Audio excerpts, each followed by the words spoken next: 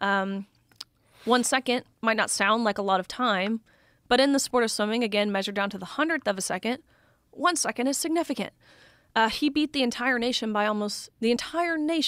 of women by almost 2 full seconds. Even the time he went last year would have beat every girl in the country this past season by nearly 2 full seconds, making him the first man to win a Division I NCAA women's title, trailblazer. But the second day of competition, the day after this, he and I race in the 200 freestyle.